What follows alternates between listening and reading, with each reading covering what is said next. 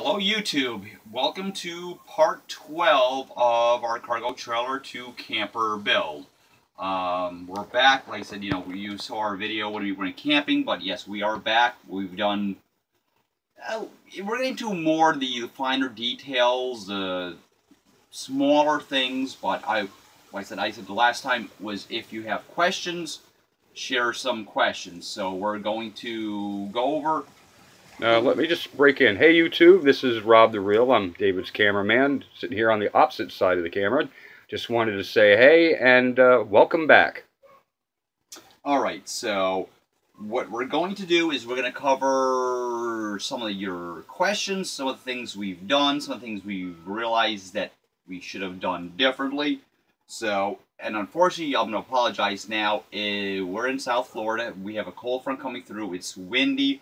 And I want to show you guys two things. One of the questions I had was roof coating and our TV antenna. So unfortunately, we are going to have to go outside for some of that. So we're going to go outside, do that first, and then we're going to come back in and answer a bunch of questions and show you some more stuff on the inside. And YouTube, we do apologize. You're probably going to get wind noise, which drives us crazy in other people's videos, but we had a cold front come through here. Like David said, we're in South Florida. Apologize to our viewers north of the Mason-Dixon, but it's a chilly 70 here. Sorry guys, but I had to say it. It is what it is. So we're going to go outside. We're going to show you a couple things outside, and then we're going to come back in where we should get some better audio quality.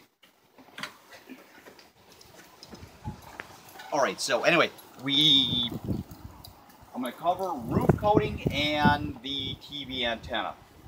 So I'm going to get up on the ladder so I can give you guys a better view of it and what we did. So I'm going to pass the camera up to him because I can't reach. Alright, so here is the roof of our trailer. And like I said, what we did was, originally this roof was just galvanized metal, and we applied what they call a fibered roof coating. I got it from the depot, and the brand name was Silver Dollar, and it's a reflective roof coating. And of course you can see our vent covers, and I'm going to show you the newest addition. This is my HDTV omnidirectional antenna, and in front of that is our FM antenna. Like I said, they did a great job sealing it, but it needed a little bit of extra protection. This is 2 coats of it. I bought 2 gallons, and 2 gallons covered it. It was about basically a $40 investment. But it's reflective, it seals it better than what it was, and we're going to go inside. I'm going to hand the camera back to Robbie, and then we're going to work on the rest of what everyone is seeing. Go back inside. Alright, like I said, we said in our last video was if you guys want to see something. I just want to interject here. We are in South Florida. We're probably about maybe 6 miles from the ocean as a crow flies. And with the sealing of the roof, we do have, obviously, salt in our rainwater. So we have to consider, that when we sealed it. Yes. I want to, first of all, thank you guys for all the likes. I said we were trying to do this channel just to give you guys some information. We have 175 subscribers, lots of likes on the videos, and thank you very much for all that. Yeah, thanks YouTube. So you guys are doing great. Like I said, we asked for questions. We got questions. Joe Shaver 100 posted a bunch of questions. The first question I'm going to cover is, obviously, our last video, you guys saw us camping. We backed the camper in, and his question was, are we using Robbie's van for towing? We did when we bought it. We did on the way back, but on the way to the campground, I actually used my car. My I have a 96 Mercury Sable wagon, and it worked fine. It was just more convenient on the way back, and the way the video looked was that we use it for towing. No, my Mercury Sable wagon towed it very nice. We did some modification to it. We put an Airlift 1000. Basically it's airbags because it has coil springs. It towed it no problem. On the way back, we towed it with Robbie's van because we did a bunch of modifications to his van since we actually picked the trailer in Georgia. So we'll talk about that a little bit later about what we did with his van. But no, my wagon towed it fine, had no issues, so yes, it wasn't a problem. The next question he had was the hot water heater. The hot water heater we have is, good job. Nice job. Was a 2.5 gallon point of use hot water heater. And his question was, is it enough for a hot shower? Well, first of all, we do not have an actual shower in the camper. We have an outside shower. We have 2.5 gallons of hot water, which is 130 degrees. If you split it up between the hot water and the cold water, that's like 5 gallons of water. You cannot just stand outside and just let the water run like at home. You have to get wet, lather up. It will work. And the recovery time I was pretty impressed with. I want to say it was like about a half hour and it was hot again. So it does work. It's not at home, but it does work. So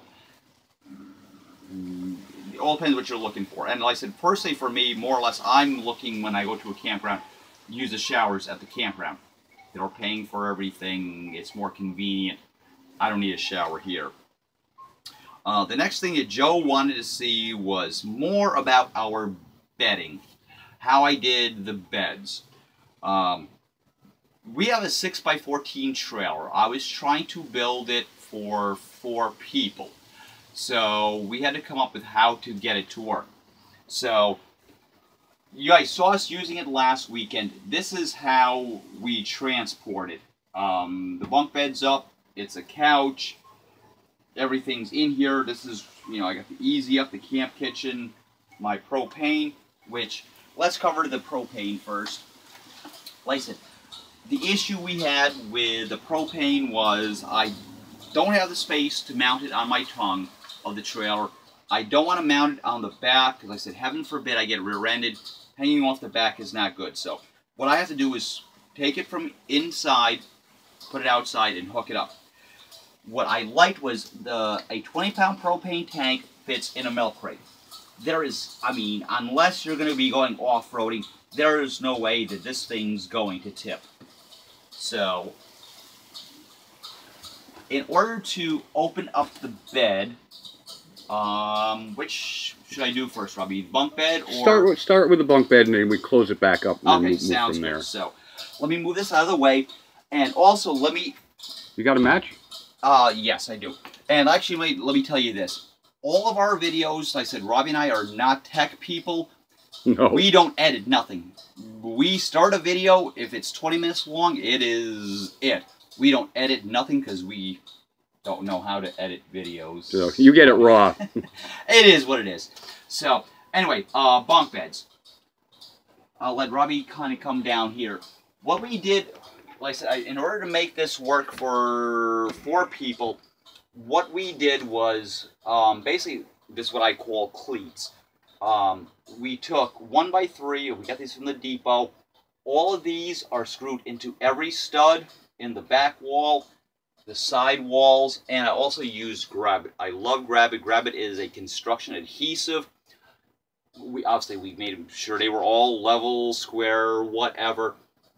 And that is what supports the bunk bed. We took a 4x8 sheet of 3/4 inch birch plywood because it's got a nice grain pattern. It'll accept stain, polyurethane, whatever. Look nice. And we ripped it in half. So this section here is 2 feet. From here to the top is 2 feet. So that gives the girls a 4-foot by 60-inch bed, I believe is what the dimensions are. And also what we had to do was in the corners, I mean, we showed you the speakers, but when we bought the trailer, all the wiring for all the tail lights and everything are behind the corners. In order to run the extra 110, the 12 volt, the speaker wires, we mitered some 1x8 and did that there. So, we're getting to the campground, and what we did was we have 2 barrel bowls, one on either side that holds it in the upright position. And as far as support, what we ended up doing was wood glue. Like I said, I've done cabinet building before, whatever. So we built a cleat here that supports the middle of the bed, and then one at the outer edge. And I think we used, what, 4 typical door hinges, yeah, which are on the inside. So when you get there, what you have to do is just slide each of the barrel bolts over, and it flips down, and it sits on the supports. Like I said, this is how we stored. It's like we've got all our blankets, our pillows, the RV ladder, everything is stored there. And I do keep that window shut when I park it. When we park it at the house, I usually leave the windows open for airflow, whatever, but that window I do leave closed. That is only for when the girls are actually up there. And actually, here's a perfect time you can show them the hinges. They're basically just was 1 pack of door hinges that we attached.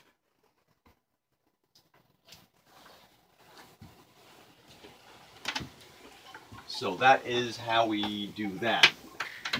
And like I said, we get the 2 barrel bolts, they lock it in place. The rest of the bedding, like I said, we've got this filler strip. You grab it, you slide it down. You have to kind of do a little bit of a tuck thing because of the corners. You put your pillows up, blankets, bam. Have a nice day. And as you can see, it's a full-size bed. I mean, there's plenty of room here. And as we showed, it's like, I do have a flip-down leg, which won't flip down because I typically, if we're camping, this would still be outside, but there's a flip-down leg because I have a little extra support right here. And I still have plenty of room where my flip-up table works. So, for me, what I do is, this is my head end. I can put my cell phone down here. I got the 110 outlet here. It charges everything very nicely. So, hopefully that'll help you, Joe, on what we did. And instantly, it's all 1/2-inch plywood. And unfortunately, it did take 2 sheets because I believe the bed is 60 inches wide and 58 inches deep. So 1 sheet of plywood did not work. The next thing we're going to talk about is Diamond Cargo. Like I said, I was on Facebook. I found this forum where they want to, it's all about doing this. Cargo trailer to camper builds. And Diamond Cargo keeps coming up. They are the most reasonable company as far as trailers go. I'm going to cover why I personally went with Diamond Cargo. I'm going to tell you the same thing. Do research, see what they say. That's what I did. But one of the things I really liked about Diamond Cargo was there's a lot of manufacturers out there. I don't know how many there are. But what I liked about them is the way our trailer was done. Everything was squared. Some of the cargo trailers, the sides right here are curved. You lose a whole lot of space. It makes it very difficult to do a build. And maybe, Robbie, if you can, just go outside, just kind of show them briefly the trim rail. It actually is a squared trailer. There's a curve to the roof, but for the most part, it's squared. it makes it a whole lot easier to do the build. Like I said, there's a little bit of a curve, and you actually can see the curve. Let me get out of your way, Robbie. You can show them the girl's bunk bed, and you can see there is a curve to the roof, but overall the trailer is more squared. Squared makes it a whole lot easier to try to frame things out, and we'll go into that with Robbie's camper build. But yeah, they are really good. Like I said, I posted it on their page. Initially, when I started looking at trailers, I was going to do like a 6x12 trailer in white.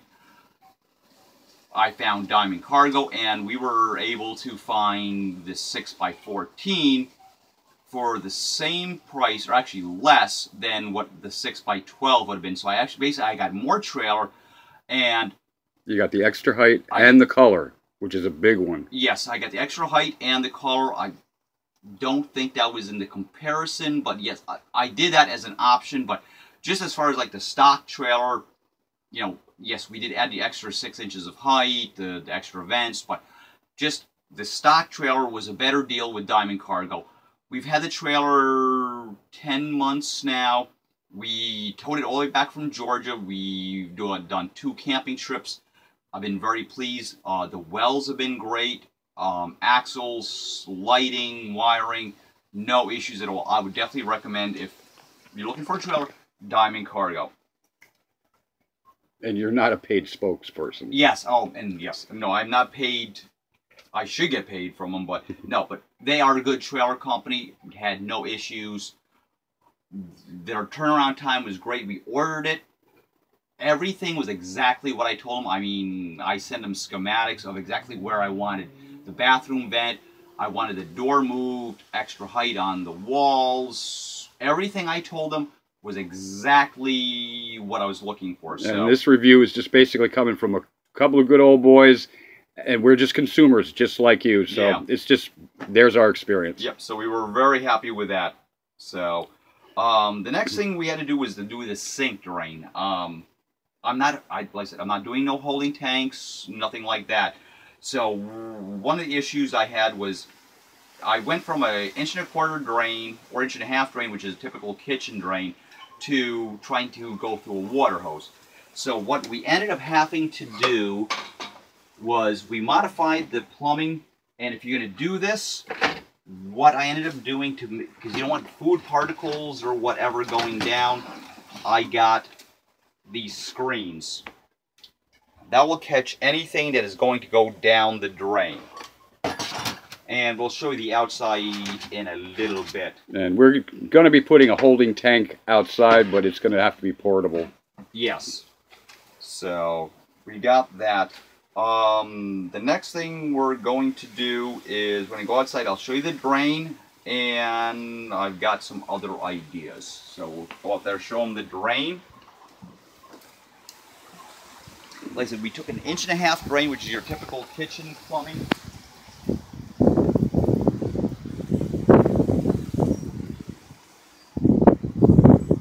And basically, it's going to accept the water hose.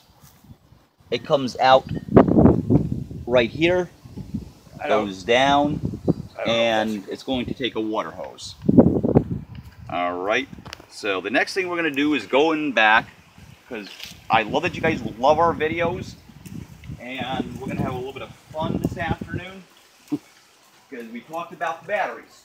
I want to revisit this. Oh, you're not going to... You're not... Yeah, we're going back to the battery thing. We posted a video, I think it was part 11B, the outside part, and I discussed the battery, and me and Robbie was very nice. We did not get into it, but venting your batteries. Okay, and yes, hydrogen does rise. Thank you. You're welcome. Hydrogen does rise. So basically behind here underneath my couch is where my battery is. This is the highest point. There's a vent underneath. Hydrogen does rise. That's the Hindenburg thing. And yes, Robbie was very nice. I had the right concept. I just said it wrong. But yes, hydrogen rises. So yes, vent your battery box. Like I said, this is my vent. It's going to let the hydrogen gas out. There's air in the bottom. So basically, Air is going to come into bottom. It's going to vent as it needs to. And I told Robbie, he didn't know all my scripting that I was going to do today, but yes. I'm going to have a little bit of fun here, but yeah. We had the right theory, we're just not on the same page. And just as proof, we don't edit anything. You catch it. We screw up. That's just the way you're going to get it. The other thing I want to talk about was sealing and insulation. Do you want to go back inside? Yeah, it's a little bit windy.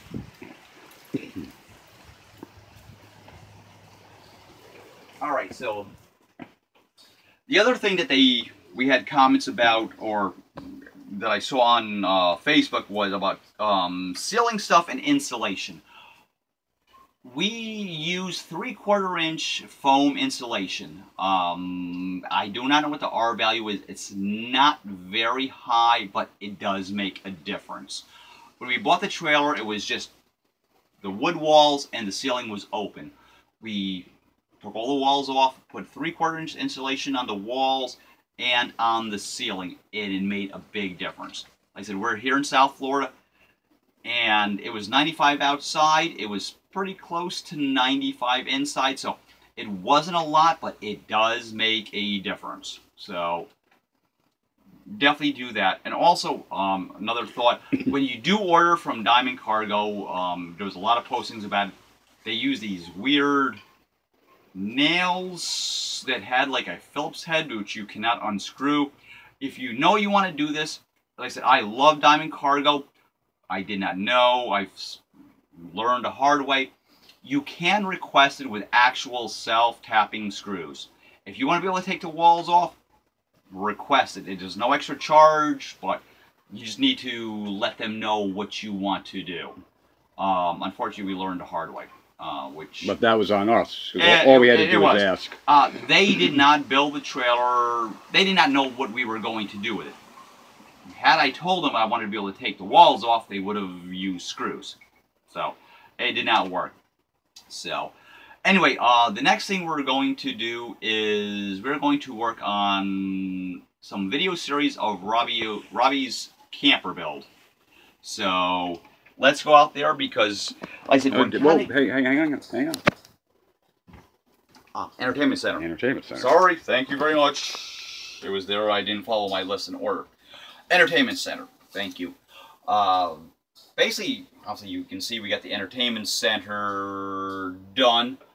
What we did was, obviously, you saw we already had the fireplace. Since the last video, we actually installed 2 6x9 Pyle Blue Label speakers. They're rated for 200 watts. We mounted the Pyle 200 watt CD FM stereo.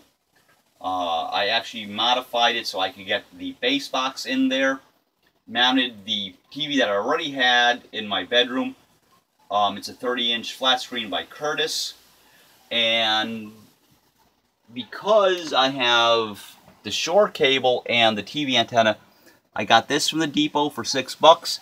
It's either the antenna from the roof or cable. The other thing also I liked that we did was these outlets. I got them on eBay.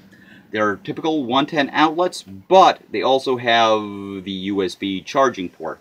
So you don't have to bring the whole plug-in. All you need is your cable, and you can charge your phone, which is why we left this mantle. It kind of works cosmetically, but it's also a nice spot. You can set your phone here, whatever. You can run it into the stereo, and that works. So the other thing that we also have is technology, whatever. These are the remote controls that I have for everything. My TV, the fireplace, and the stereo. And I'm not sure which one I like more, the fireplace or the stereo, because they all work.